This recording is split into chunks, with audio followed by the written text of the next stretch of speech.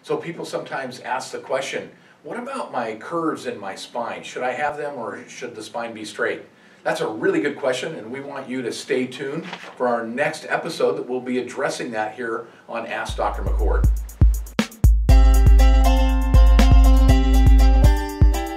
Welcome back. We have with us our plastic model here of our spine to show you and address that question about proper curves. Now, that's a really good question because it needs to be thoroughly answered. From the front or the back of the spine, now this person's facing you, looking at you straight on, the spine should be straight up and down with the center of the skull, the head, over the center of the sacrum, which is the triangular shaped bone down here at the bottom of your spine, connected to your hips or your ilium. And so we want the spine to be straight up and down, but however, when we turn the spine and look at it from the side, we should see four distinct, properly maintained curves. Forward curve in the neck, backwards curve between the shoulder blades, a forward curve in the low of the back, here where the belt would go on your pants, and then a backwards curve in the sacrum area. So those are the four distinct curves that should be maintained. Due to the fact that we live this lifestyle out in front of us all the time, what happens is these curves can actually become flattened. And that's not healthy for your spine. Dr. Alfred Breg, a Swedish radiologist, says when you lose the neck curve, for example, when the curve goes from a curve to a flattened curve, it actually can stretch the spinal cord about 5 to 7 centimeters. That's about 2 to 3 inches. And when it does that, it actually slows the nerve signals, and he says it can actually cause pathological tension, putting the body into a state of disease.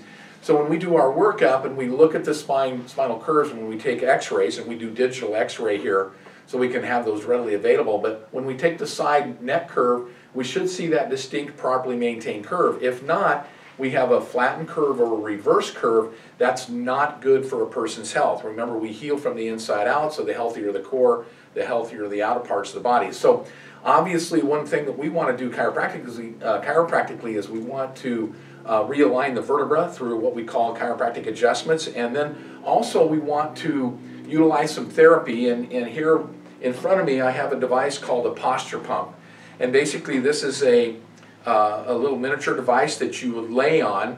The patient would lay their back of their neck here, and I'll show you here on using the spine how that would look. And so there's a billow right here that actually is pumped up by like a blood pressure pump. And I don't know if you can see that or not, but we'll lay that spine down over the top of this, and we'll show you how taking a flattened curve, again by strapping the head in with the straps, the neck is laid over this billow here that's pumped up, then the patient would pump up the billow, and it would help reinforce the curve that needs to be in the neck. And we do that with we do this procedure with patients that need this type of care following an adjustment. So yes, you do need curves in your spine when we're looking at it from the side, but from the front we want to see the spine be straight, and that's what we really focus on here, is optimizing your spine and nerve system function. And that's what we help you with so that you can live healthier into your 80s, 90s, and 100s.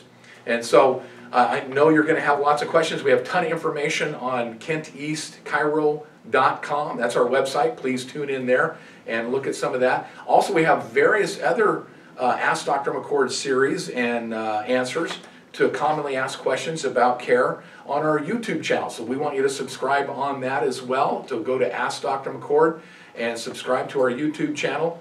And then also we have upcoming episodes, and we're not quite sure what we're going to be talking about, but I'll guarantee you it's going to be informative, it'll be exciting, and it'll be helping you to live healthier well into your 80s, 90s, and 100s. Thanks again for joining us, and have a great week.